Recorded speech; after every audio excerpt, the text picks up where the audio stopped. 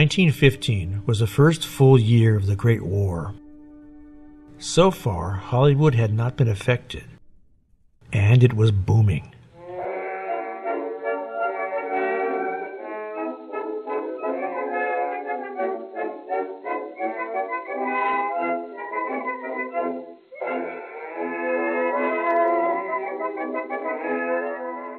In 1915, Cecil B. DeMille made 13 films, all hits.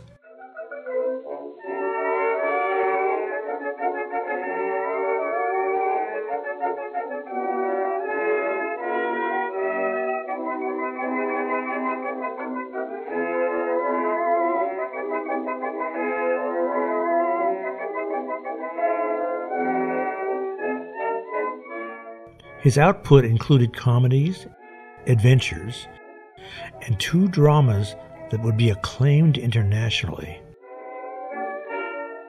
The partnership with Sam Goldwyn and Jesse Lasky continued to be a happy one. After adapting numerous books and plays, Cecil commissioned 2 original screenplays. Hector Turnbull wrote The Cheat. Jeannie McPherson wrote The Golden Chance. Cecil began directing The Golden Chance in October, but had to shut it down when Edna Goodrich proved to be both unphotogenic and unreliable. Cecil then had to turn to shooting The Cheat. Jesse needed The Golden Chance finished too. Both films had to be delivered on time to Adolph Zukor. Cecil accomplished this by directing 1 film in the day and 1 at night, with a nap in between, for 3 weeks. Cleo Ridgely was playing a woman of good background, reduced to part-time millinery because of a worthless husband. Jeannie McPherson's Golden Chance gave Horace Carpenter the role of the cruel drunkard. Note how Cecil and Jeannie convey Steve's character with small bits of business.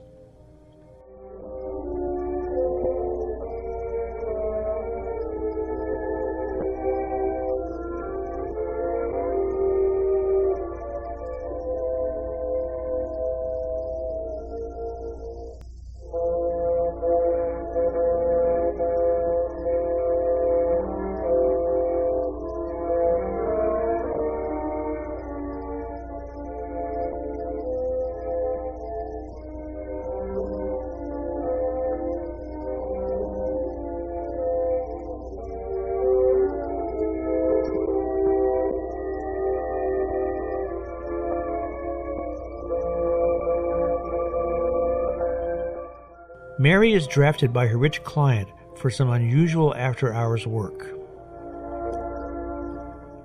Mary's boss watches her dinner etiquette, including which fork to use. Her dinner companion is played by DeMille regular Wallace Reed. Mary must not reveal that she's married and poor, and Cleo Ridgely conveyed all this without intertitles. When Steve robs Mary's boss, she is accused, but her newfound admirer uncovers the truth in a terrific battle. Steve is killed, and Mary is free to start a new life, but Cecil and Jeannie give an ambiguous ending to the story. Mary must face life alone, at least for a while.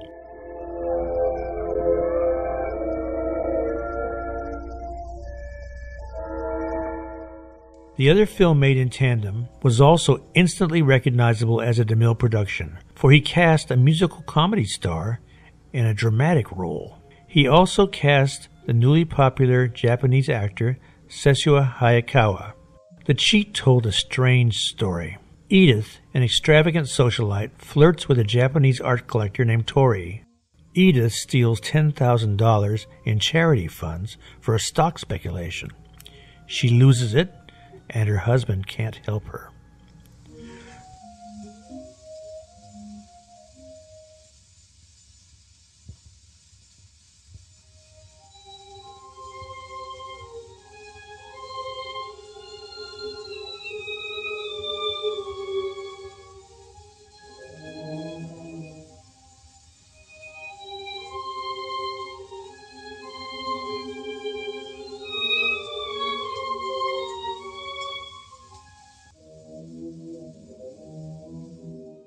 Tori helps her, expecting favors in return. Blessed with a windfall, Edith reneges on her promise.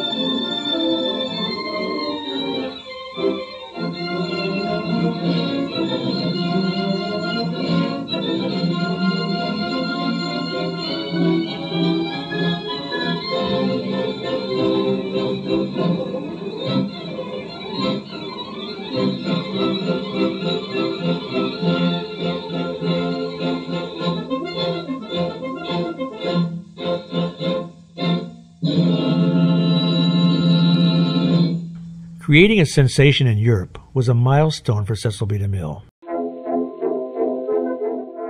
The new year brought even more milestones. The DeMilles bought a mansion in Laughlin Park, which is now Los Feliz.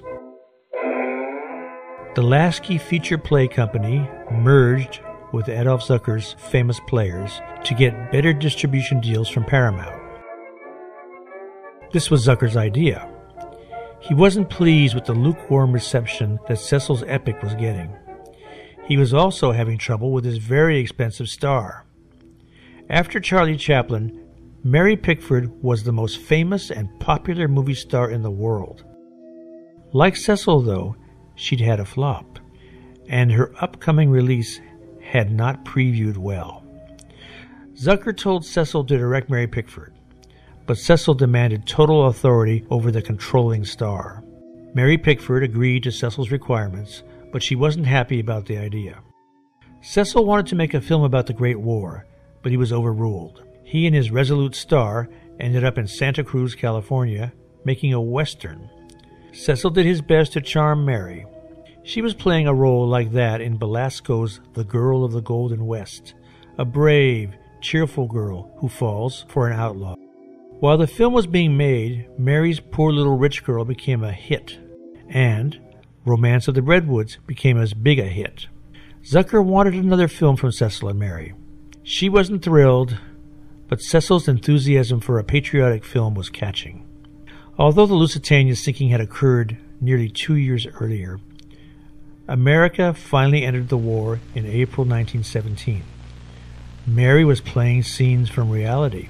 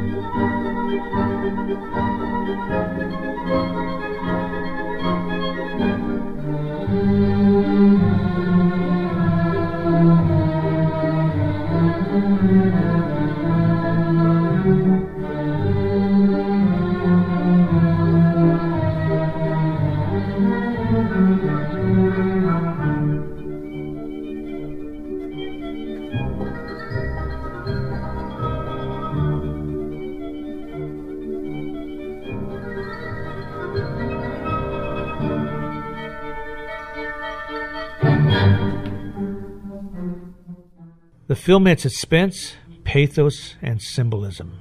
It became a major hit for Mary, Cecil, and famous players Lasky Films. The new company was pushing its partners to the top of the Hollywood heap. This wasn't good enough for Zukor. He was as short as Napoleon and as hungry for power. Two things stood in his way: Sam Goldwyn, who was dynamic but tactless, and William Hodgkinson, who had something that Zukor wanted: the Paramount Company. If there was a shakeup, where would this leave Cecil?